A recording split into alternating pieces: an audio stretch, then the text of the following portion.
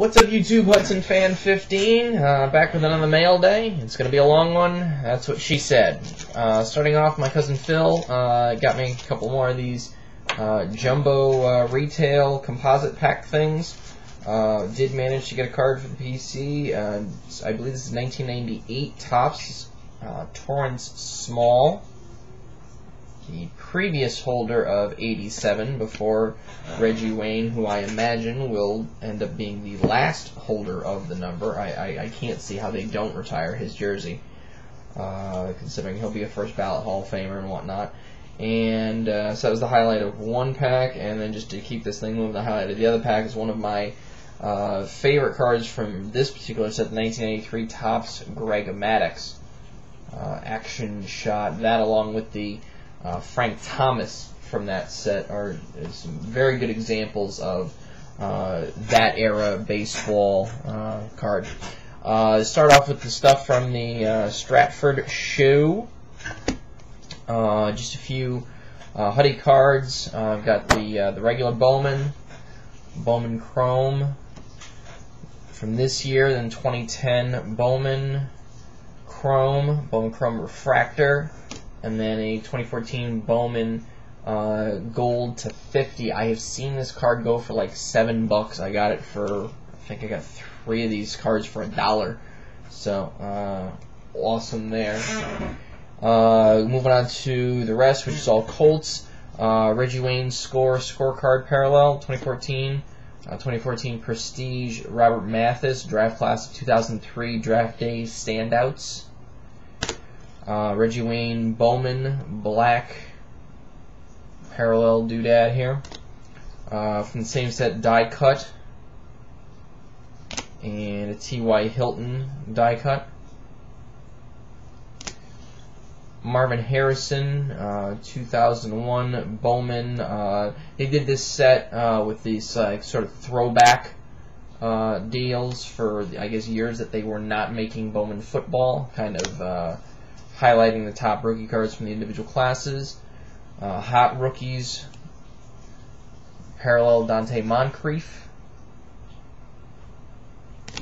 Blue, I don't know if this is the blue parallel or just the subset is blue for Colts or whatnot, but franchise Andrew Luck.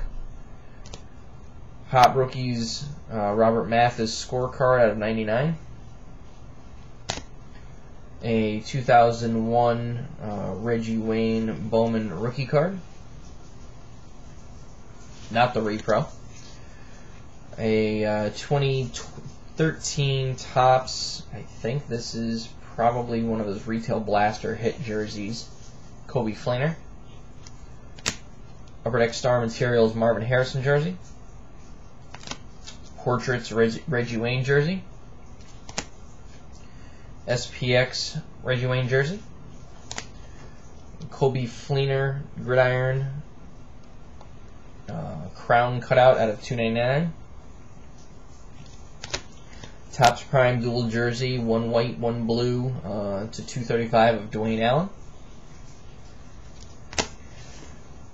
SP Rookie Threads Joseph Huddy, 2-color, 1-color patch. Anthony Costanzo rookie auto 6 out of 499 from Timeless Treasures. Press Pass Sportstown Edition Kobe Fleener rookie on card auto out of 99. And then, as part of the Hudson Gold Parallel pickup, was this 2014 Prism Orange auto out of 125 Dante Moncrief. Quick note to those in the Connecticut area: if you have been going to the Stratford, Connecticut show, my friend Lenny, who had been running it for the last couple of years, has decided to step down. He's trying to get on a 5-year plan to get he and his wife out of the state of Connecticut because of her medical issues. She's got, unfortunately, a long-term battle with Lyme disease, and environmental is a big mitigating factor for her. So they're trying. She's now officially on disability, and now they're going to try to get her out of the state so that they can control some of the environmental factors that make her issues worse. But those of you who go to shows around the Connecticut, New York area, if you know Fred, the supply guy, I dropped $28 worth of supplies with him. A lot of the stuff that you've already seen is from him, the holders rather. He is taking over that show. It is an institution in Southern Connecticut, and starting the first week in December, the first Sunday in December after the Thanksgiving holiday, so I believe that's the 7th, I want to say.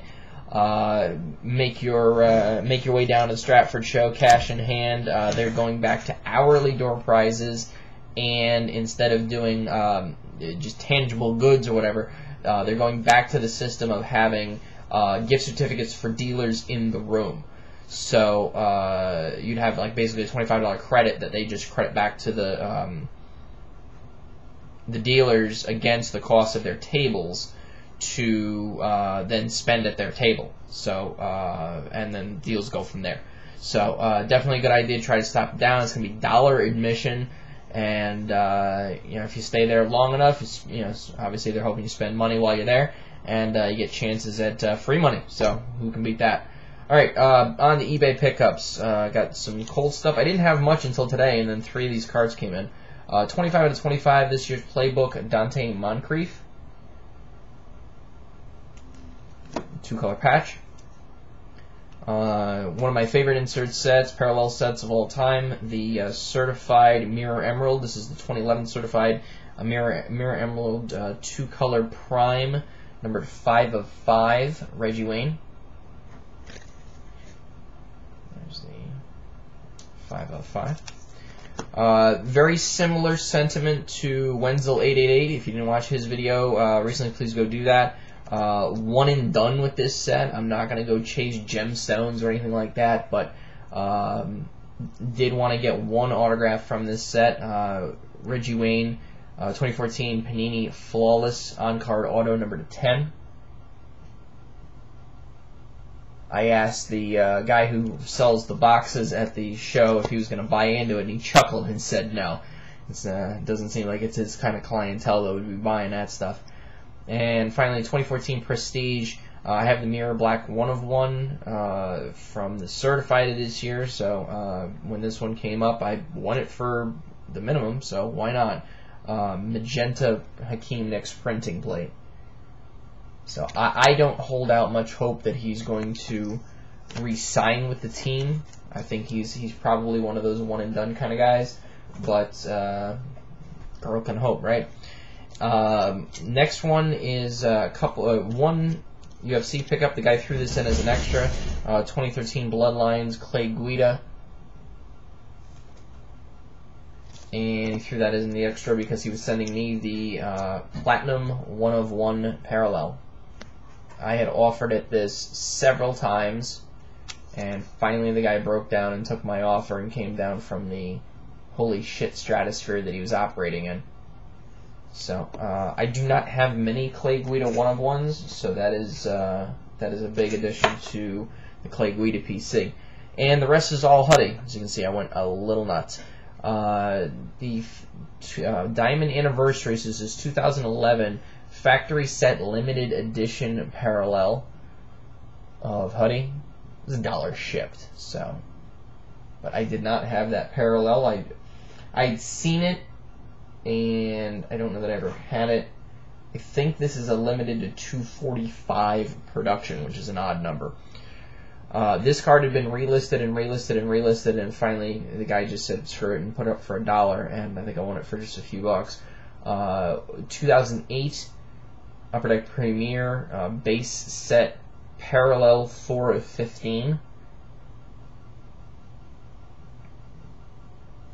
Still would love to find and own the 1 of 1 of that. I don't know if it's ever been discovered, but I did not know this card existed until a couple months ago, and then I missed one, and then this one popped up at auction. 79 of 99 Spectrum Dual swatches, 2 gray for John Smoltz, 2 white for Tim Hudson.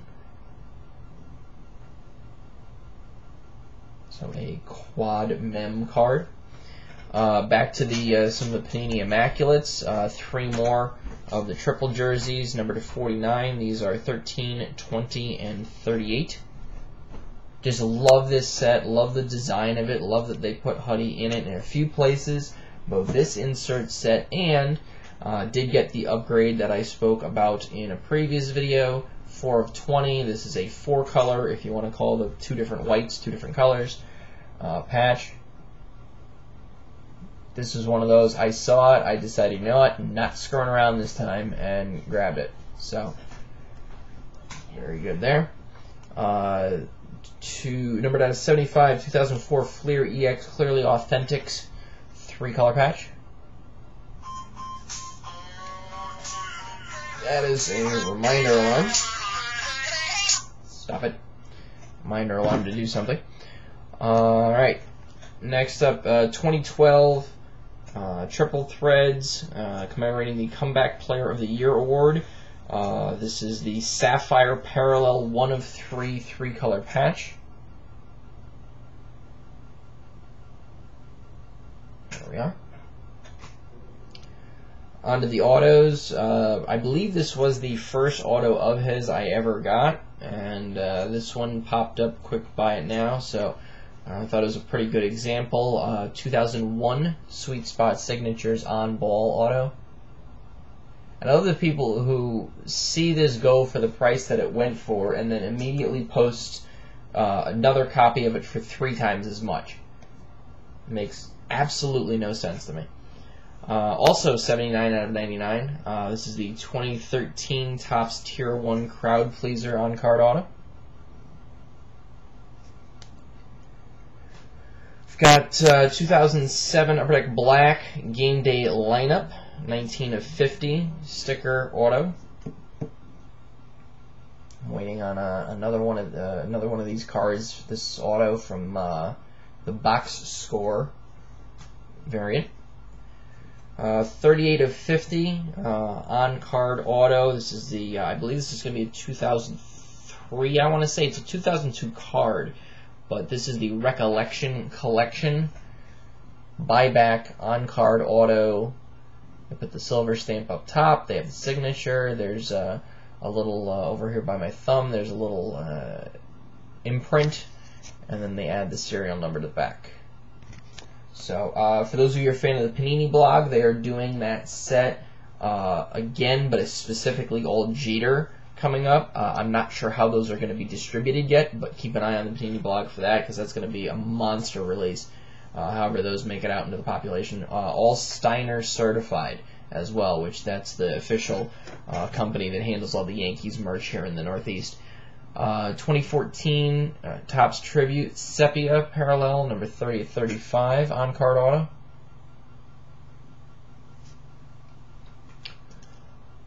(2009) Upper Deck Spectrum Jersey Auto 9 of 25.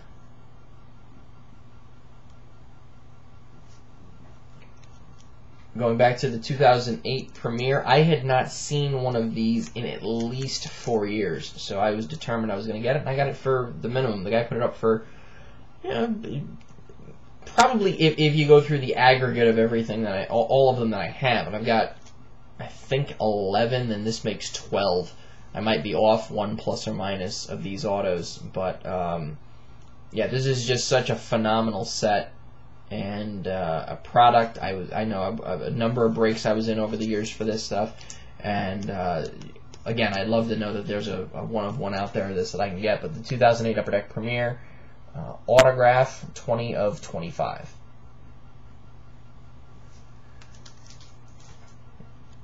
(14 out of 15). This is Tribute, but 2013 on card auto. And now we're getting into the deep waters. I originally had offered at this card. The guy said I'm going to let it run its course, and it finished within $3 of what I offered. So, but he threw in an extra, and he was, you know, very polite about the whole thing. He just chose not to do it. But I'll still give him a quick plug because I put the business card in here as well. Andrew, 8torbetterdrew. Slick looking business card there. So link to his page will be in the box. He threw in this 2014 Bowman Chrome blue bubbly sort of parallel out of '99. Which, I mean, he could have put this card up and sold it for $4 or $5 on its own, but he threw it in with the 2013 Triple Threads Lil Timmy jersey patch jersey 1 of 1.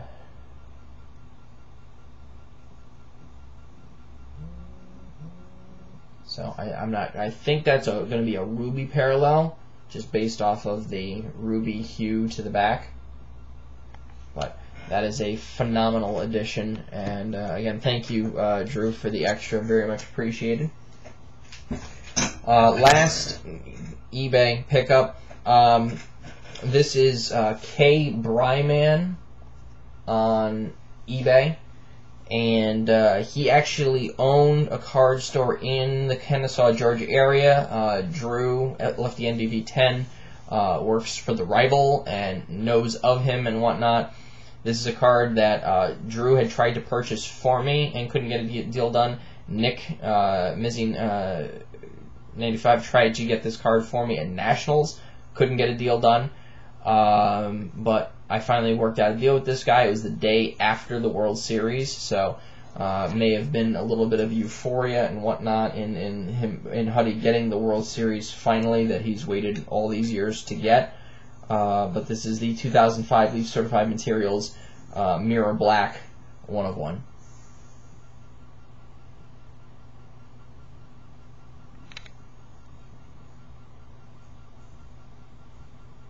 I don't want to call this an Eleanor, but it's definitely, it was on the short list of cards that I knew existed, were out there, and were just beyond reach for a very long time. So that is excellent. Bryan, it was excellent to speak to. He had me just call him as opposed to trying to trade messages back and forth, and it's a very quick conversation. We just got the deal done, so that was pretty good. And finally, these guys, RbiCru7. Links in the description box. Just put up a video. Go watch it. A lot of fun. Love seeing these things. I'm at work. I get a message from Ryan. Hey, guy walks in, has a bunch of stuff he basically cracks, and then just has been sitting on it for years, and has decided to finally part with some of it. There are 2 cards in the batch that I think are important that you get first crack at, so I appreciate the connection, the opportunity to get it. That's what these guys are all about. Ryan, good luck with the new house and all. I can't wait to see all the coverage of Sausage Fest 2014. And then he put it up on Facebook, and I start getting inundated with messages from all of you guys who follow them on Facebook. Please follow them on Facebook. And very politely responding back to, we had a deal done before it was ever posted. So he made sure that's just how he rolls. So the first card is 2008 Topps Moments and Milestones Black Parallel Auto 3 of 25.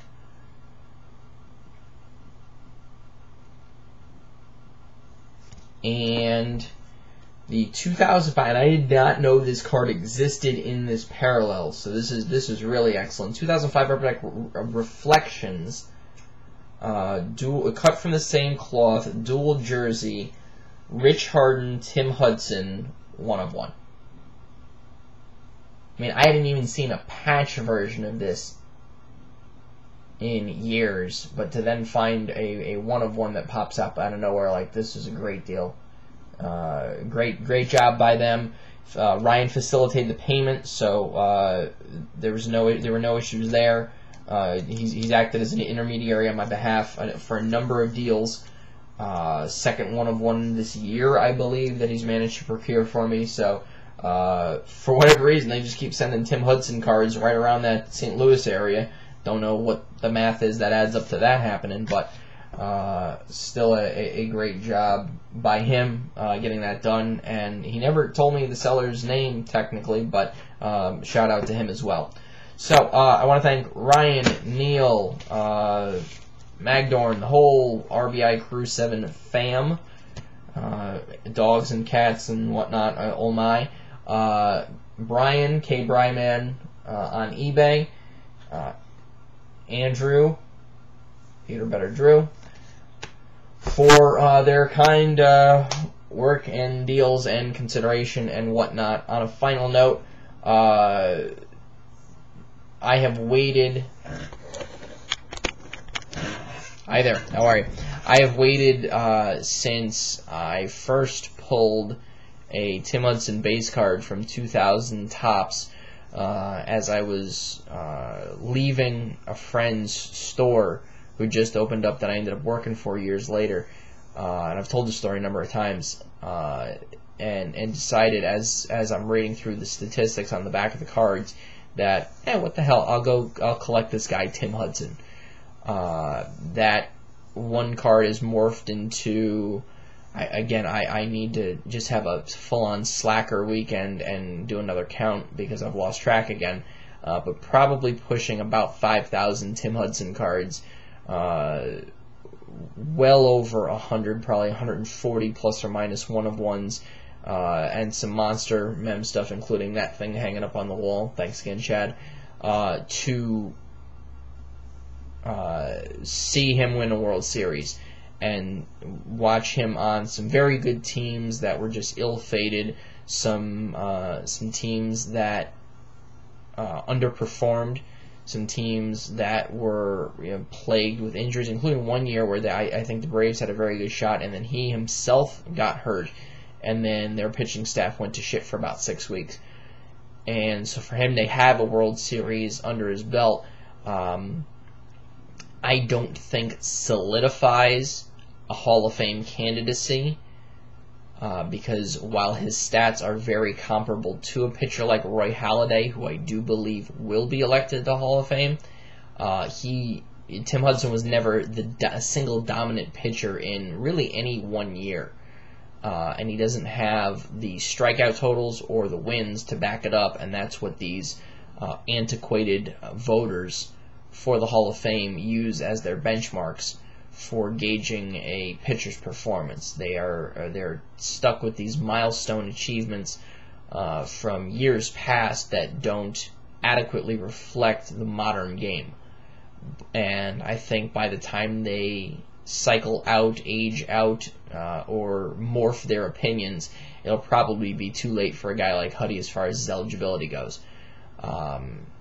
Plus, there's going to be a lot of players graduating into that class over the next few years that do certainly deserve it, but that will be under a tremendous amount of scrutiny on who they're electing, how many, and they don't want to make it a Hall of Everybody. They want to keep it a Hall of Fame. And short of the Giants repeating again next year so that he can be a two-time World Series winning pitcher and having a more productive postseason, I don't see how he makes it. But that is not to say that I'm not going to stop collecting him. I'm far from it.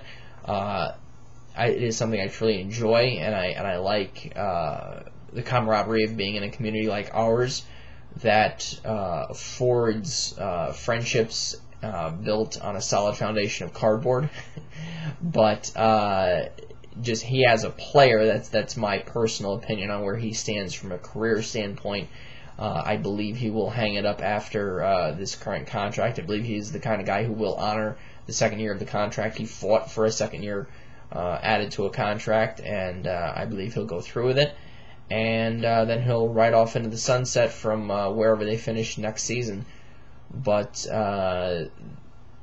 that, I don't think he can get done when he needs to get done in a single year to have the statistics to make it. But it's a hell of a ride, and it's a lot better than if I decided to collect the young left-hander Barry Zito or the other member of the Big Three, Mark Mulder. Not to say that they didn't have tangible baseball careers or whatnot, but of that crew, Tim Hudson has had the best of that. And who knows? We'll see how many times they keep including him in new products. I'm sure when he does finally announce his retirement, there'll be a deluge of fair weather collectors who decide that they don't want to collect him anymore because of a lot of what I've just outlined. and I'll have a lot of fun with that.